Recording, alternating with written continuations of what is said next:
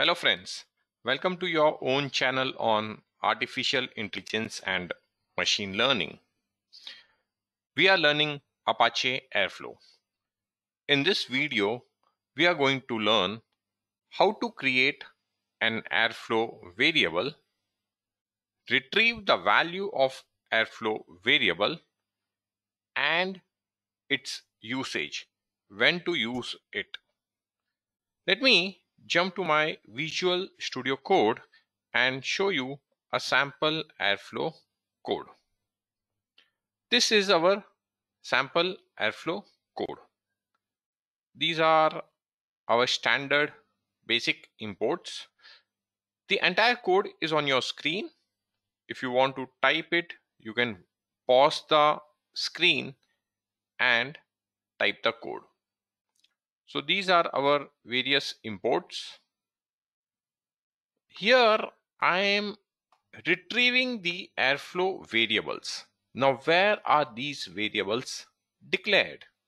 So let's go to the Airflow user interface screen. Okay, this is my Airflow interface. Here all my DAGs. Let me go to DAGs. Here are all my DAGs, and here you can see admin menu item in which you have variables. So let's click on variables. Here you declare your Airflow variables. As you can see, I have already declared 3 variables. You can go ahead and declare a new variable by clicking on this plus button, add a new variable, type the key and the corresponding value, give a short description to the variable. So here, as I already have it, the 3 variables, I'll go back and show the variables. So this is my first variable. Here I'll click on edit. I have declared a variable xyz, just given a value 10 and a small description, a sample variable example. Then here is another variable which is password. Note, if you use the word password or if you use a word API key, automatically the value will be password protected. It will come as an encrypted format. You will not be able to see the actual value. So here there is some value which is not visible. Let me type the value once again. K2 analytics training is the best. This is the value I have associated with this password. I click it here. I say save. You can see this is protected. I go back and say edit. It will come in a protected way. It will not be displayed. So one of the application is when you want to declare variable, quite often we make use of config files. In config file, we store the information. In case you do not want, because config file is like any other text file, anyone can open and see the values. In case you do not want the password to be saved in a config file, this is one application where you can use Airflow variables. Now this is a third variable. Here I have created a variable db connection variables, and all the parameter which is related to a database connection, like the host IP, the name, user, the password, sorry, not the password, the port, the schema, all of that I have given here. I can give a description, database connection, parameters. Okay, save. Note, all these variables which you declare in Airflow variables, they get stored in the backend in a database, the database with which the Airflow has been configured. So if you have many variables, individual variables, for example, here I had DB host IP, name, user, port, schema. I declared it as a JSON. If you declare this as individual variables, each time when you want to retrieve the value for that corresponding variable, it will have to open a database connection and close the connection. As such, the better practice, or you can say the best practice, is to put all variables together which you are going to require as a JSON in one key variable. And then in one shot, you retrieve that key value. Now, how to retrieve the values is where we will go back to our code. I hope you understood how to declare the variables. Here is the code. We have to import the variable package. Not sure why it is showing red underlines, but the code is all going to work. So here you import the variable, and how to retrieve the value, you say variable.get the key. Here we don't require deserialize because it is not a JSON, so this can be deleted. Okay, so the value of XYZ will get retrieved and it will get stored in this small case XYZ. Similarly, dbcon variables. Now here please note, I am retrieving the value, but I am not serializing it.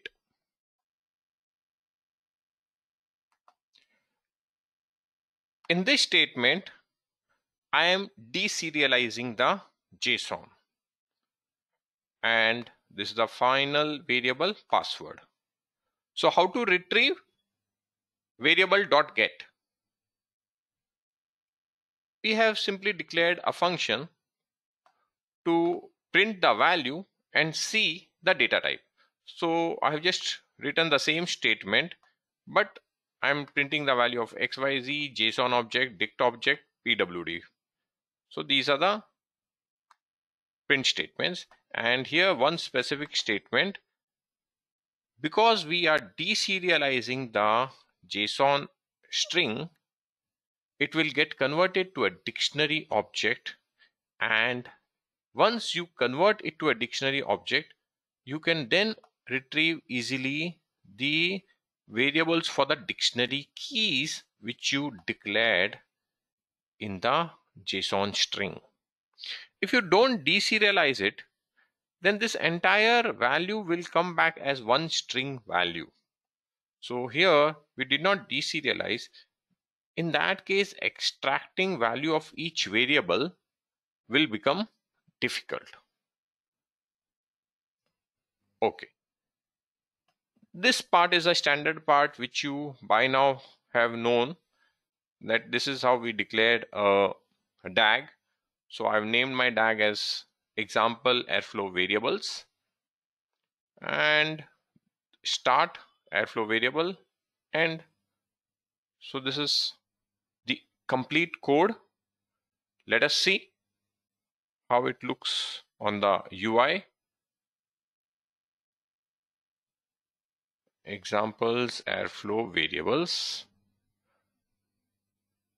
the graph view, start airflow variables end. Start, this is a dummy operator. Airflow variables, this is our Python operator. End. So three tasks, start and end, are simple dummy operators, and here we will trigger the DAG.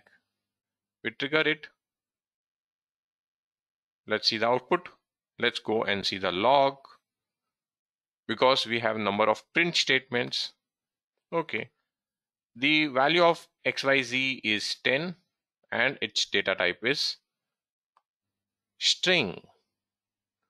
So basically, any value which you get by default will come as a string. The value of variable JSON object, this is our second statement, and JSON object was retrieved something like this. Okay, the value of JSON object is, and this is the entire JSON object, and it says it is of type string. Okay, the third print statement, dictionary object, and here it says that data type is dictionary, and because it is a dictionary, we can now access individual key using dictionary object and the key just like this.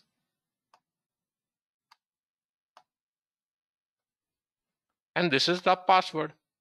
The value of password is, we retrieved the value of password and it is not shown. The value is retrieved, but its value is not displayed. Okay, great. What we'll do, we'll now have this deserialized JSON being added here. I'll save this code. And once again, we go back to our DAG. Back. Let us execute the DAG once again. Trigger the DAG. Okay, let's see the log. This time around, the value of XYZ is 10 and its data type is integer, because we added deserialize equal to true. So because of deserializing, we got the actual data type. Okay, and here when we add deserialize equal to true, we got the JSON string converted as a dictionary object. When to use? When number of setting or config parameters you want to make use in your code, you can put those setting or config parameters as a JSON key value pair in one of the variables. When you want password or API key to be saved, you can save the password or the API key and it will be in a protected format. Now, here is a small Python code. You may think that, hey, because these are features of Airflow, as such, these variables can be accessible only in the Airflow DAG. No, you can write a simple Python code also, where I am not having any DAG syntaxes. All of these are not there. This entire piece of code, variable, how to access it, all of that I have just copy pasted here.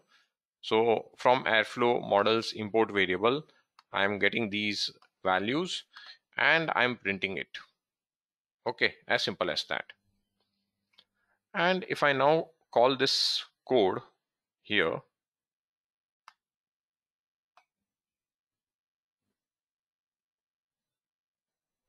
I'll invoke this airflow variables.py file, and you can see all the output which we saw in the DAG, we get the same output. You may think, where am I going to use this? If you are writing PyTest, if you are writing PyTest code, and in the PyTest code you want to make use of the variables which has been declared in the Airflow, you can make use of these variables in your PyTest code. I hope you enjoyed this video, and I have been able to explain you how to create, retrieve, and use the Airflow variables. If you really liked the videos, then why not press the like button? Why not share this with your friends and colleagues who can also benefit from it? And if you have not subscribed to our channel, request you to kindly subscribe. Thank you. Bye bye. See you in the upcoming video.